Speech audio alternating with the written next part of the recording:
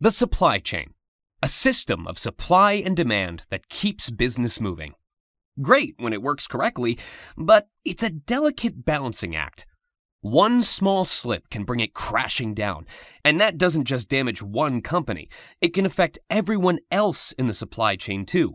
One small issue with the supply of a vital component can start an avalanche of issues. So, every business needs a plan for dealing with supply chain disruptions. But how can you prepare in advance for potential issues?